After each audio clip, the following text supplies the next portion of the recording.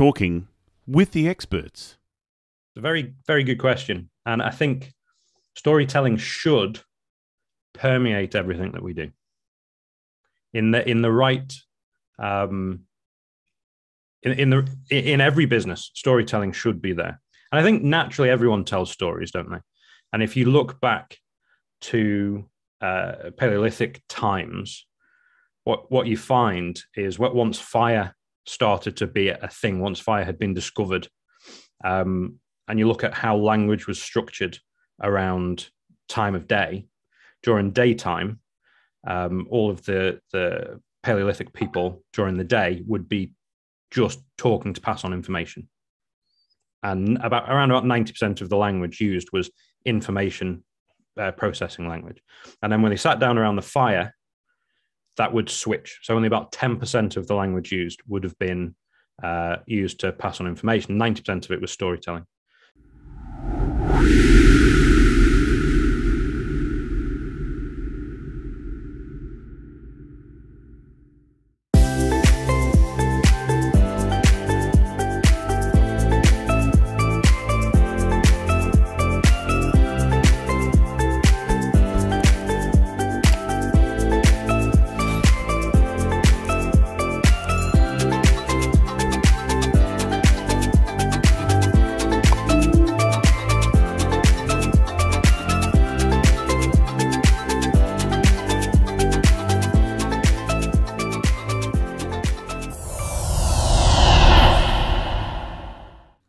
Talking with the experts. Hello and welcome to Talking with the Experts. My name is Rose Davidson from rosedavidson.com.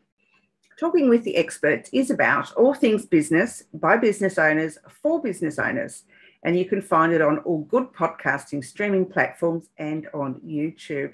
And I would really appreciate your help in promoting my channel by going and subscribing and dinging on the bell so that you know when I upload new videos.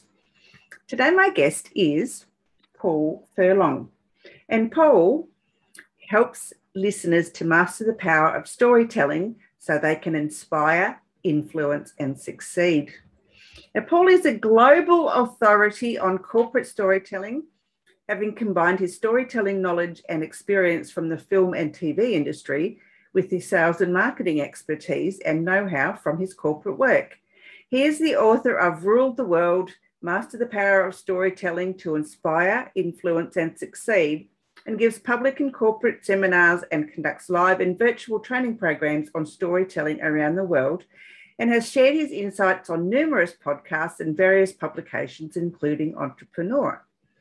Paul is an RTS award-winning producer, is a member of PACT and RTS, and is a founding member and sits on the board of the Producers Collective. In his spare time, you'll see him running around the wilds on the beach. They have beaches in England? Oh dear, okay. Yeah, chasing after his two daughters, trying to remain philosophical about Everton season. Yeah, that's a great, you can remain philosophical through the season, finishing after the third round of the FA Cup every year and watching foreign films at the cinema with his lovely wife, Amy. Good morning, Paul. Good morning or afternoon, as it is where you are. Evening where it is. Yeah. Wherever in the world you are, hello. Hello. Hello. So tell me how you got into the film and the television world in the first place. What prompted you to take that track?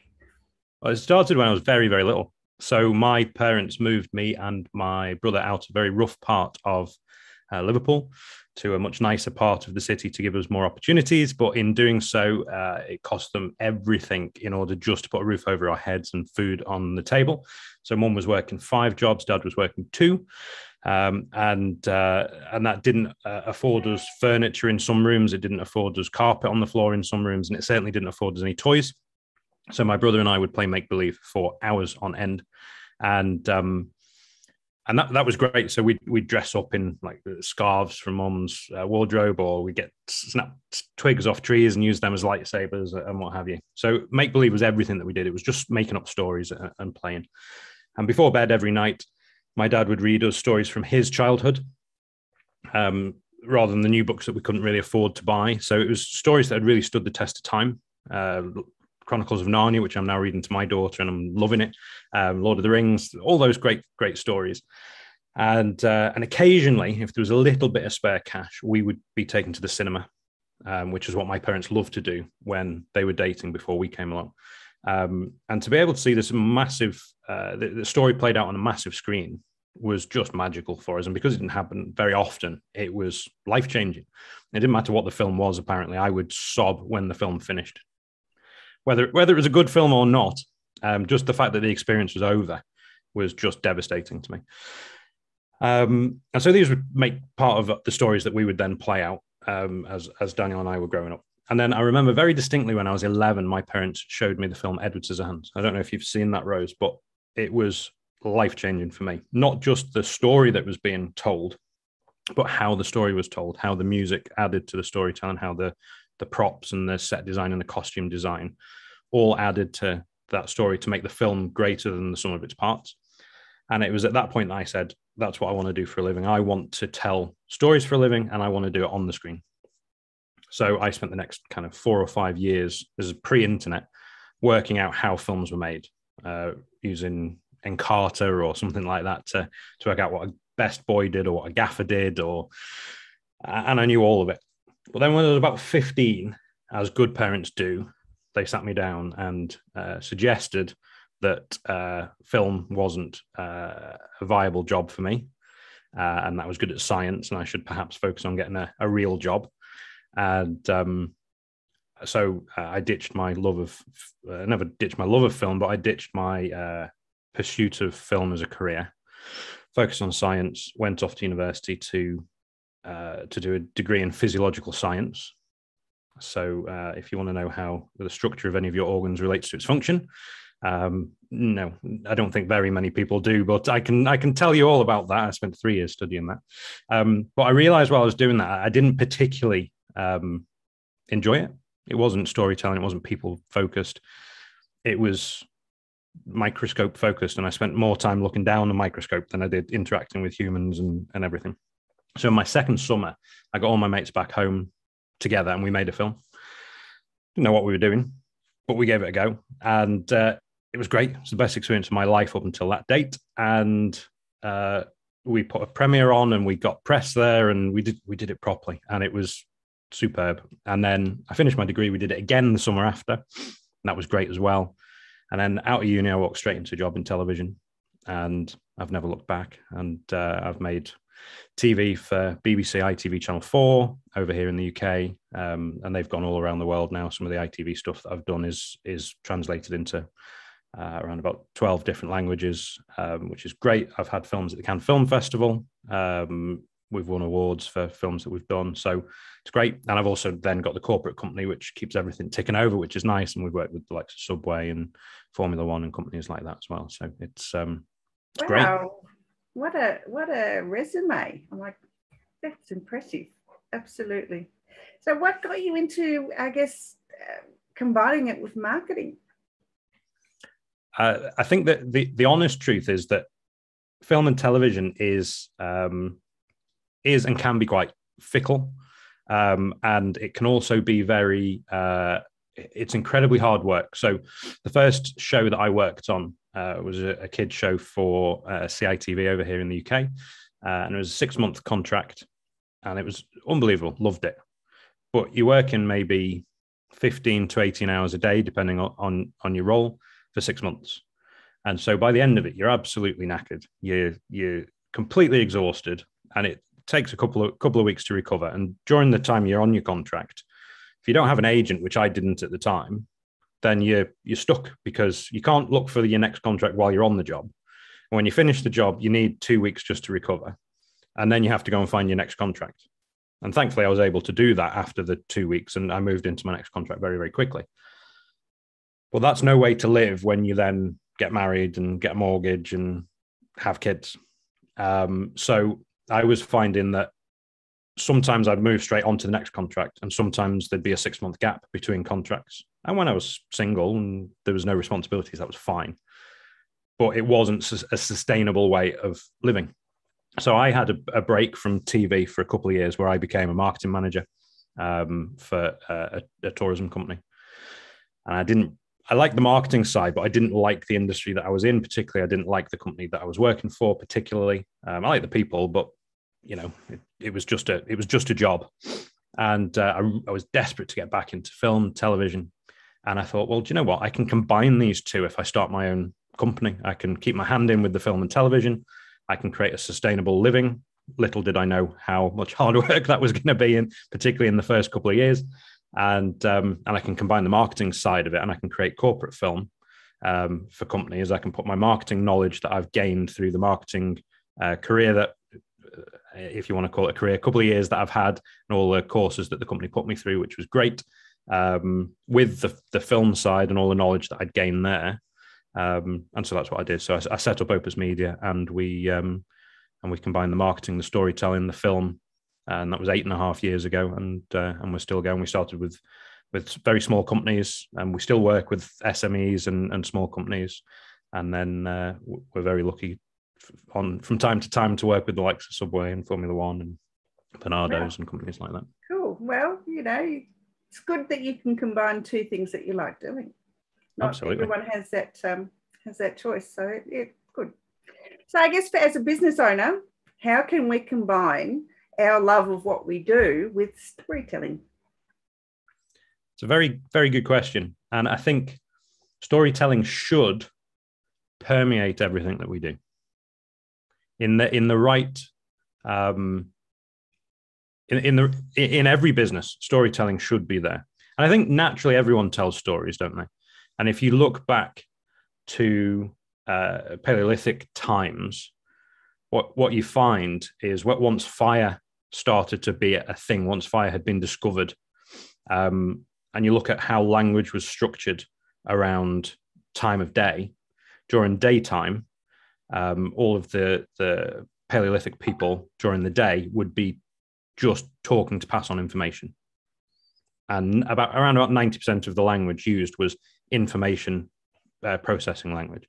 And then when they sat down around the fire, that would switch. So only about 10% of the language used would have been used to pass on information. 90% of it was storytelling.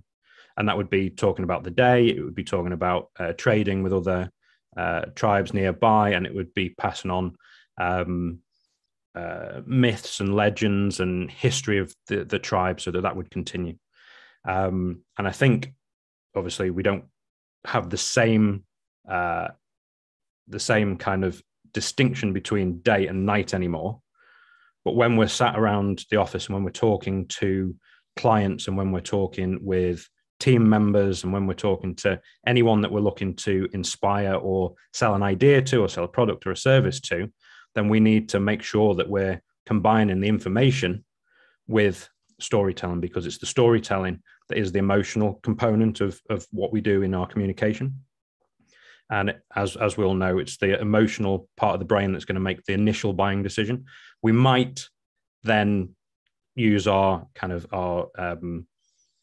intelligent part of the brain to rationalize it a little bit, but it's the emotional part that's going to do the initial buying decision. So we need to use the emotional part of storytelling in order to be able to get that information across first, and not just do the facts, figures, and everything else. So regardless of what we're doing, whether it's something that we love doing, whether it's just a stopgap career to get us to the next bit, or whether it's something we absolutely hate, we should all be telling stories. And actually what you'll find is, as you start telling stories and as you start getting better at telling stories, you'll find that whether you hate it or whether it's okay or whether you love it, you'll find more love for what you're doing, because you'll find that storytelling and that ability to tell stories becomes better and better and better. Now, what happens if they're a logical person like me, and everything's logical, and everything's cut and dried? It's no fluff, no. How do you get around and make your stories sound emotional? Because in my copy, I've always been told by all my coaches, Rose, you're too logical, you're not emotional enough. How do you learn to do that if it's not something that's inherent within you? Well, there is a process, and there is and I think very logical people enjoy process, don't they? And so you've got people who are kind of go with the flow and very the opposite of that kind of logical brain. And so they might be more natural storytellers, but they might go too far the other way, where they'll just waffle and spend so much time on kind of the detail of the story that will slow things down, and that doesn't connect so well with the logical people, the really logical people. So there is a whole process to this, and this is what I talk about in the book. But if I break it down very quickly for you, I can talk about the kind of the elements, the recipe that you want to put into storytelling. So the first thing that you need to know is who you're talking to, who the audience is. And if you think about disc profile, and you've got the four elements of who we talk to and communication styles. So we want to follow that through in the order of DISC, because you've got the detail people at the end. If you start with detail, you're going to put everybody else off. You're going to put the D and the I and the S off by putting tons of detail in straight away. So you want to start talking to the D people and then put in a little bit for the I people and a little bit for the S people. And then you can finish your story by saying, if you want more information, come and talk to me at the end. So that's really, really helpful way of doing it. Then we need to grab attention right at the beginning of the story. So that might be by asking a question. That might be by being really controversial at the start of the story. But that's going to draw people in. There's loads of other ways that you can do that, but we want to just grab attention right at the beginning. Then we need to think about the story structure. In school, we'd have been taught that every story has a beginning and a middle and an end. And I'm sure you've heard so many different stories where someone starts a story and it sounds really great, and then there's absolutely no point to the story because they don't have an end to the story. And so you want to make sure that story structure is there. And in the book, I go into how to really make sure that there's extra structure to that. So there might be a 7-point story structure, a 9-point story structure, a 12-point story structure. And that makes sure the middle bit of the story doesn't just fall flat, because that's often where, particularly if it's a longer story, if you're in a presentation or something like that, the story can just dip and people get bored and kind of switch off. We need to make sure that we're putting a lot of emotion into the story as well, like you said. And that's all about feelings of the characters in it. Stephen King says that that stories are always about the people involved and not about the things that are happening. It's how they react to the things that are happening that's most important. So it's making sure the emotion's there. And it's making sure that the stories are about the other people, particularly if it's about a story about me. It's not to be about me. It's to be about the people that I've helped. If it's all about me, then it's just me showing off, and that switches people off all the time. And then there are 11 words that all begin with C that can help us to connect more deeply with the people that are listening. So the first one is characters. That's obvious. Who's in the story? And we've kind of talked about that already. Then we've got the circumstances. So where were we? Again, fairly obvious. We don't want to go into loads of detail about that, but where were we? Then the context. Why were we there? So we need to know a little bit about why we were there. Was it me that caused the problem? Had somebody asked me to come along and help? We need to know a little bit why we were there. Then conflict. Without conflict, there is no story. So again, you'll have heard these stories where someone tells you this story, it goes rambling on, rambling on, rambling on. You get to the end and you go, well, that's not a story. Nothing happened. There was no defining moment where somebody argued with somebody else, or there was a car accident or something like that. You need that kind of bam in the middle, that conflict. Yeah, because then that makes you go to sleep because you think, get to the point, please. Yeah. And I'm sure you'll have seen movies where nothing happens and you think, well, there's no conflict there in the middle. There's no story. Now, obviously, there's a few different types of conflict. You've got the Michael Bay Transformers conflict where it's all external and things explode all over the place. And then you've got your internal and your philosophical conflict where it's a lot more emotional and it's a lot smaller. But often that can be, they're the ones that win the Oscars. They're the movies that are like really kind of tie you in knots inside when you're watching them. And that's great. But sometimes there's movies that don't even have any of that. So make sure that your story's got conflict, because that then allows you to apply the cure to the conflict. And again, it should be the hero of the story, not you that applies the conflict. It's you that helps them to apply the conflict, which then results in a change. And again, Robert McKee, who's a brilliant script consultant in the movie industry, around about 30 or 40 of his clients have gone on to win Oscars for best screenplay. He's an amazing guy. He says that there's no story if there's no change. So you have to see a change in emotion from the beginning through to the end, and it needs to kind of go up and down throughout the story. So you see that change happen because of the cure that's applied to the conflict. And then towards the end of the story, you need to tell the carry-out message. So why have you told me this story? If you're in the NLP world, you might say, well, you want to just leave the story to hang because that allows the subconscious to do its work. And that's great if you're sat on the top of a mountain and you've got all the time in the world to allow that to happen. But in business world, you kind of want to say, look, I've told you this story because, and tell them why. And then you want to give them the call to action. So I've told you the story because now I want you to go and do this. And then peppered throughout the story, you want to add 3 things in, all words beginning with C. So the first one is conversation. At that conflict moment, you want to add in just a few little sentences of conversation because it just brings out that raw emotion. So the story I was telling you before about when I was growing up with my brother, and my parents sat me down and said, you need to focus on getting a proper job. That was the only bit where I added any conversation in, because that was the most kind of emotionally relevant bit of the story. So just drop it in there in little bits every now and again. Otherwise it becomes he said, she said, he said, she said, and it just gets that little bit boring. You need to add a little bit of comedy in. Obviously, if you're not a really funny person, don't add in over-the-top comedy that you're not going to be able to pull off. If you're really funny, make it funny all the way through, even if it's tragic, because that helps you with your feelings going up and down all the way through. So play to your strengths when it comes to comedy. Comedy is a leveler, isn't it? It brings everybody onto the same page, and it helps to build that rapport. So the sooner you can get it into the story, the better. That's great. And then the last C, this is the 11th C, is curiosity. So again, if you can maybe set the story up with a little trailer. So I'm going to tell you a story about the time that, I don't know, I was attacked by a bear or something like that at the very beginning. And then you tell the story about being attacked by a bear. Or you halfway through, you say, I'll come back to that later. And then you take the story off somewhere and then you come back to the bit later on. So they're the 11 C's of story that I would add into that process to make sure that your story is really connecting. And then it's all about just bringing it to life with rhetoric and using really nice language as you go through. Maybe adding odd metaphors and analogies in if it's not a story about yourself. And finally, just making sure that every time you tell that story, whether it's the first time or the last time you've told the story, that you're reliving it. And if it's not a story that happened to you, that you get yourself into that headspace. So even if it's a story about, I don't know, the fox and the hare, or the tortoise and the hare crossing the finishing line, that you embody those characters as you're telling it, and it's not just really dull when you tell it.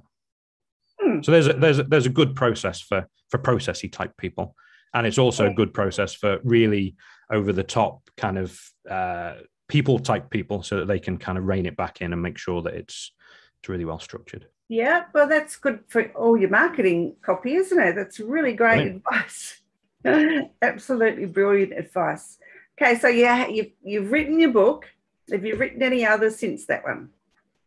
So I've written that book, and I've co-authored one before that called Success in Business and Life. I wrote that with Phil Berg, Andy Gorman, and Sarah Musique. And second edition of that will be coming out next year sometime. That's exciting. So where is your book available? So all good bookstores all around the world. Amazon, Barnes & Noble, Waterstones, W.H. Smith, anywhere that sells good books, you can get it. Wow. And the book title is, again? The book title is Rule the World, Master the Power of Storytelling to Inspire, Influence, and Succeed. So, everyone, you've heard the title. Go out and buy your book and get in touch with Paul, because he's got the goods on storytelling. You heard it here first, second, or 10th, I don't know. Bit of humour there. Right, and so where can people actually find you to, do a course, hear your podcast, do anything that, relates to you? So LinkedIn's a great place to connect. It's just search Paul Furlong, MCIM. And I think the / on LinkedIn is Paul Furlong Opus, OPUS. You can connect with me through our website, which is weareopusmedia.com. And there's a book page on there. If you buy the book, there's a ton of links within the book that you can go through to get loads of extra resources, including some downloadables and some extra courses and stuff that you can book on with me. We've got a podcast called Rule the World, available on all good podcast places, Amazon, iTunes, Apple, which I think is what it's called now. Anywhere that you get podcasts. I think that's it. I think that's how you can get in touch. Perfectly perfect. A lot of places. Excellent. I guess any last words of wisdom, Paul? Just make sure that storytelling permeates your organization, because how you tell the stories internally is eventually how everyone outside of your organization will see you as well. So you're not going to be able to hide the storytelling inside, because it's going to get out. So tell the stories well inside, and that's how people will see you outside. Good advice. Absolutely good advice. All right, Paul. Well, thank you so much for your time. You can go back to bed now. Thank you. And thanks for having me. Love talking with you. Yeah, lovely. Have a great day. Thank you. You too. See ya.